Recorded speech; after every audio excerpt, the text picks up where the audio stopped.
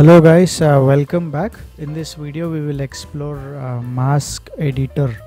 It is a generator used to mask things based on the textures what we have baked. So but we got this model which is a sample in the Substance Painter. So if you just scroll down, you will have this world space normal, and then you got ambient occlusion, the curvature, all that stuff happening here. So this was baked using your texture settings here, bake mesh options, and you can bake it.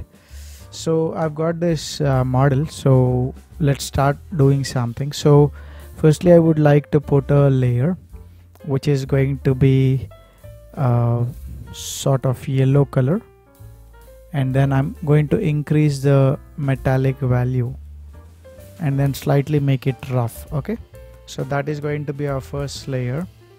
Then I'm going to take another layer on top of it, and I will be taking some red color, slightly pale, and then I just wanted it to be just rough, slightly rough, nothing. So I'm going to put a mask, and in mask I'm going to take a generator mostly works with the maps which we have baked. It is the heart of the Substance Painter. So I'm taking the generator, and we have lot of generators, and I'm going to use this mask editor. Okay, mask editor, mask builder, they all look same, but there are a few options here and there, it makes the difference there. So we have global invert, which reverses this masking feature. Right now you could see the brass is exposed in the curvature part. So we have the blur options, you can blur them. We have global balance, where we can generally slide it over to shift the ranges, and we can also make them contrast also. So we have apart from this is this setting you could see commonly in all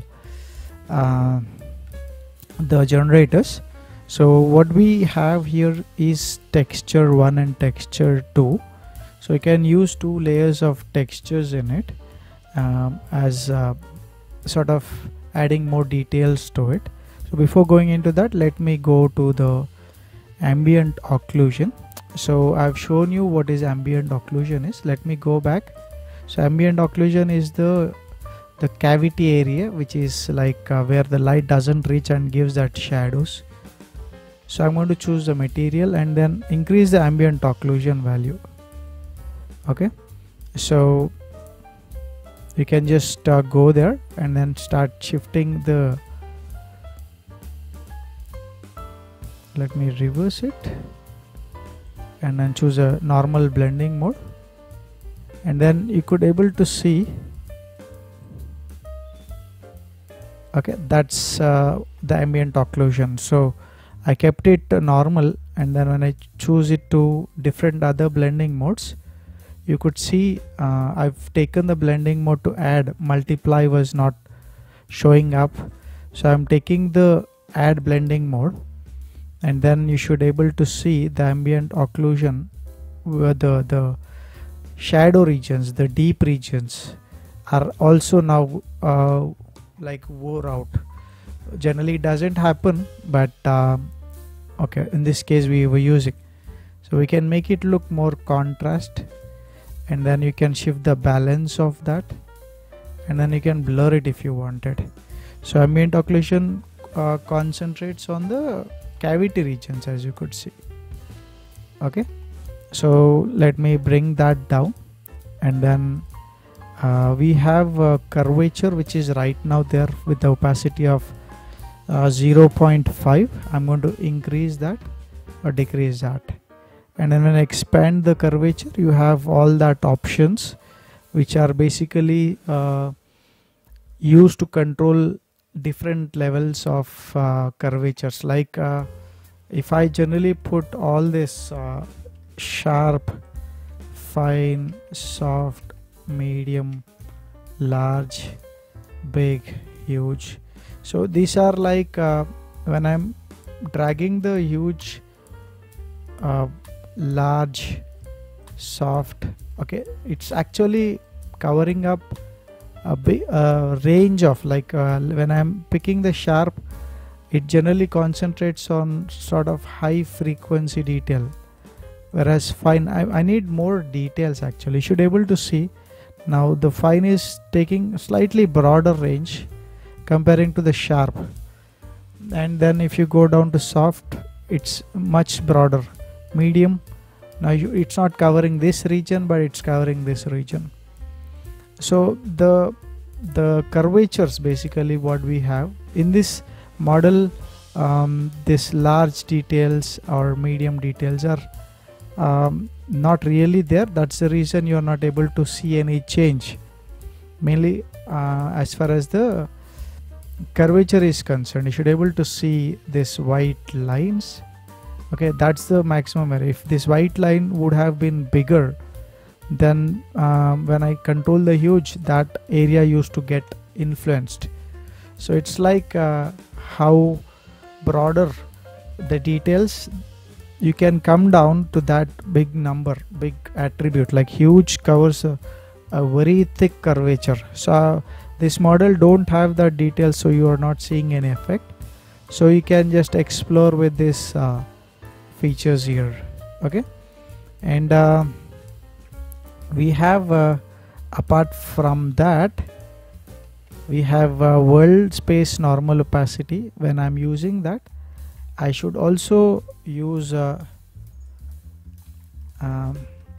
mean, world space normal is like, let me go back here. So if you see what is that attribute,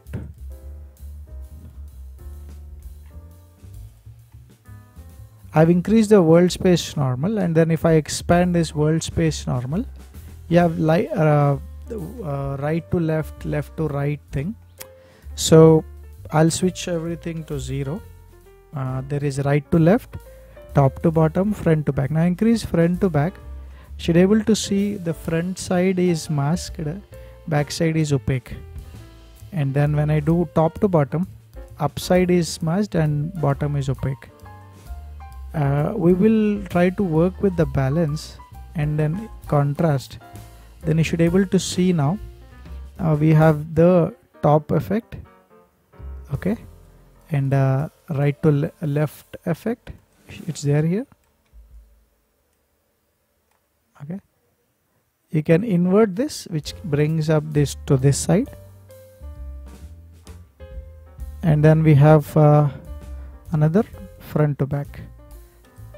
Okay, so I will switch off this world space normal, and then position gradient we will pick, and then we will it's now top to bottom, and then increase the contrast.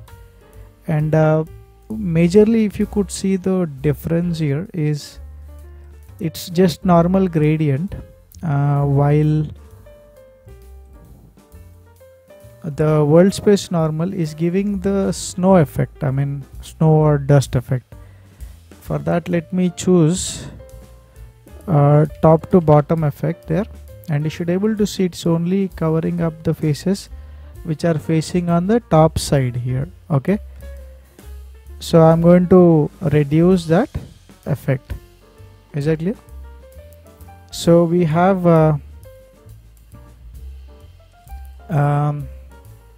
the world space and position gradient. They are different completely.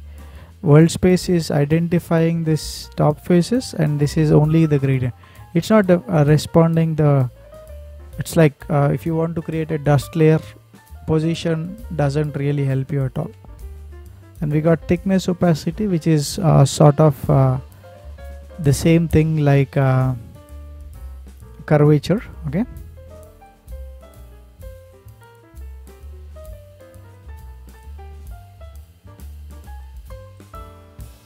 okay, so that's thickness. And then we have micro details. So for micro details, you need to use a texture. You can just go to micro height, switch it on, and then come down and then choose a texture there. and that texture will be added, and it will be visible only when I work with the curvature and all that stuff. And I'll just go back and switch it off, and then we have texture opacity 1, which I'm going to switch it on, and then you can connect a texture also. So when we connect that texture, it works in the texture. So you have that scale control. I should able to go closer. Okay, and then contrast, brightness, we should able to see that details. I will generally I think I'll just switch on the ambient occlusion, and then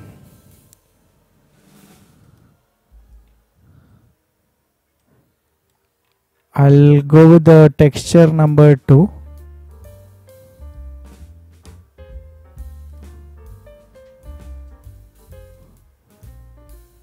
And then you should able to see that texture only affecting that regions. So while the macro details was affecting on the other side of the model, so you can apply a lot of textures to it.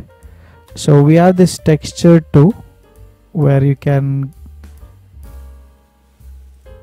scroll to the texture 2 attributes and then increase the scale, and then you're able to see that nice texture happening on the model.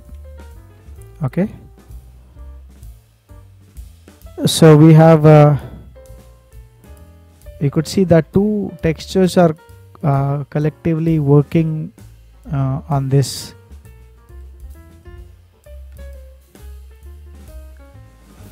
Okay, so textures are there. It's not as comprehensive as the other thing, but it is very unique in comparison with the other model. So you can select this model and then put that height,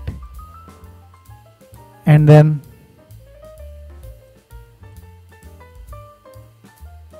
so you should able to see that nice detail on this. So just explore this and see how this can help you in getting results as per your requirement there.